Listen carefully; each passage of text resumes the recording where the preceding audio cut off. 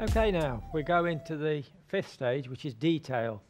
The reason we leave this till later at this stage is because if you put the detail in before you've got the form, you'll always end up with a very, very detailed image, but it will be flat. So what we're going to do is the very faint lines on the petals, the venation of the petals. So I'm going to put the lines in from top to bottom, very fine, in one go. So just bring them round like this.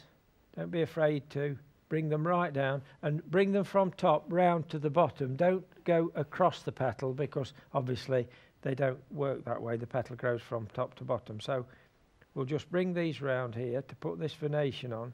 Now it's very important that in the lighter areas the lines will be lighter than in the darker areas. So if you tend to put the lines on all in one tone, it will look very stylized and unnatural. So what you need to do is just lift off a little bit with your thin paint. It's the mix of Opera Rose and Windsor Red. Very thin again, and just top to bottom, just put that in like that. Bring it round, but where it's very light, a lighter hand, don't press on, just bring it round like that so that you can hardly see it, but you can see it in the areas where it's darker. Okay, so we can put that on all of the petals on the outside, not on the inside, because it's very rare that you see those, and the venation is different on the inside to the outside of the petal. It's usually much finer, so we'll hardly see that, but we can put these in, bring those down top to bottom like that. Don't overdo it. We don't want them to look like tram lines. We want them just to be nice, subtle venation lines. And also we can tidy up the little bits on the sepals. There's the little turn up little bit on this sepal here, which we need to just darken just on that inside a little bit. Just tidy these up with that's part of detail, all the little small components. So I need a little bit of green on here. I think it needs to be a little bit darker under that edge. We'll go back to that in just a second. And we've also got the little dead, or dying should I say, parts of the sepal. These just come out here, all part of detail. There's very few of them, but they're just the little wispy bits. Always interesting to do actually, very, very satisfying to do.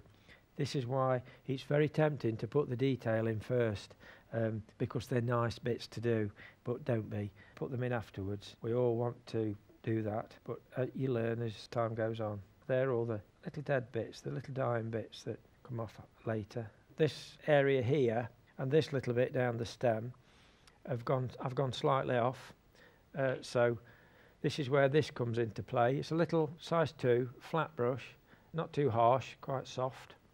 And we can just use a little bit of water and just work that back in on the edge like that.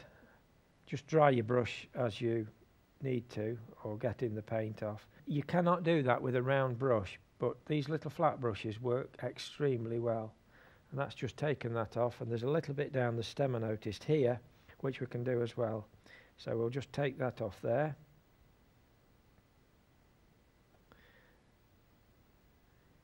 Nice and neat, so that gets rid of that. So that completes the detail. We'll let that dry.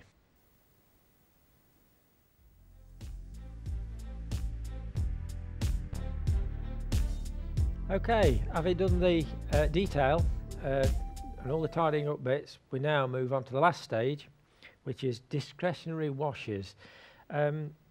We use this term because it's not always needed. If it's a small flower, you probably wouldn't need a discretionary wash.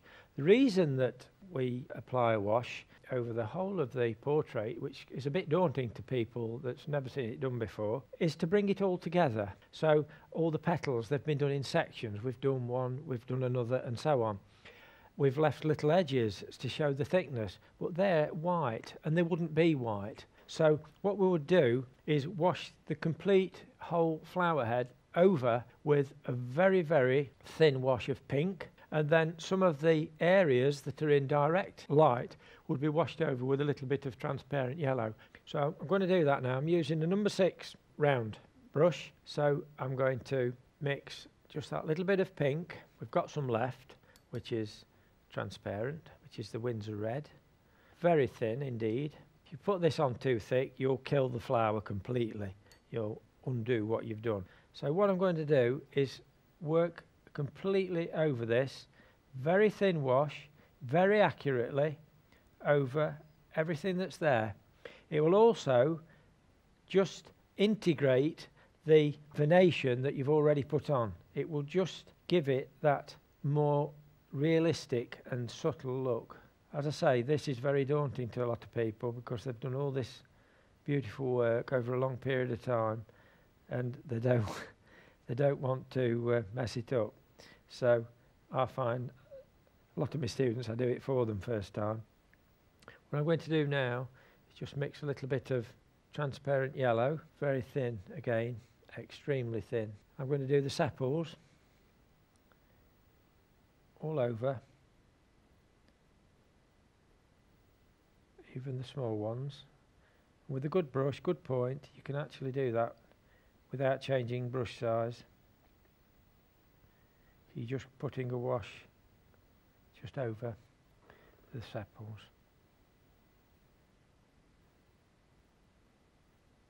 And just give them a nice lift. I'm going to do the stem as well because we get lines in the stem. So I'm just going to work that as well, and that will just lift those greens to give it a more natural look.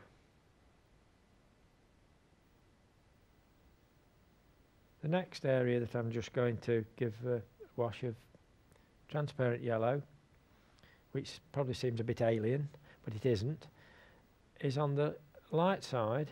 That's the top left side. I'm just going to give the petals a little wash of transparent yellow, just a hint. The reason for this is that when most people look at flowers, it might be a red or a pink flower, but you can see some yellows in there. You can see a hint of blue, but you cannot mix those colours and put them on in one application. So it's got to be put on very subtle in different applications to bring those colours into play, and this is the way to do it. So we wouldn't get that yellowy colour on the shadow side. We'd get that more on the light side, where the light source is coming from, which I've said is top left if you're right-handed. So I'm just working these in a little bit. That will just bring everything together. Now, if it's not enough, if it hasn't worked, you can actually do it again. I'm going to put another wash of pink just on this side. Some of these veins are standing a little bit too proud, so I'll just give that another wash of the pink. You'll not damage it, you'll not do any harm, you'll only enhance the image.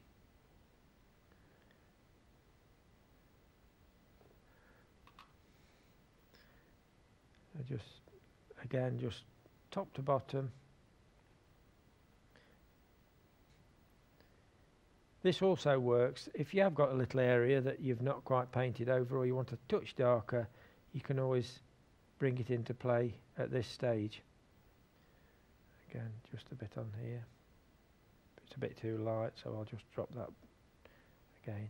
And I could do with a little bit more just on this little bit here, where it's a little bit light. So we'll have an extra wash on that as well. Again, keep neat to the edges. And that completes the final stage. There is just one other thing you need to do when it's completely dry, that is to rub out any pencil marks that might be on the edge of your painting. Just rub those out. And that completes the painting of the Nymphea. So there's the water lily finished. Join me in the next programme where we'll be painting a snowdrop.